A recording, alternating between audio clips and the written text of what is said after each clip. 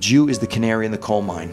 You know, miners used to bring their little canaries into the mines because before you had modern gas detection equipment, you had this gas that could kill you before you even knew it was there. Right. When an evil comes into the world, you can test this like gravity. If Jews are around, it'll come after Jews first. And why should it concern non-Jews? Because then it'll just spread to everyone else.